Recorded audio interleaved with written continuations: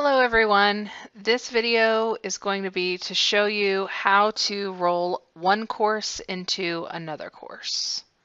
You will pick the course you want to roll in your dashboard, and then you will go to Import Existing Content. You will select Copy a Canvas course, and you'll type in the name of the other course.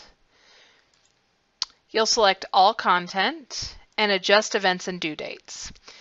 So you can either shift the dates or you can remove the dates. So I'm going to shift the dates.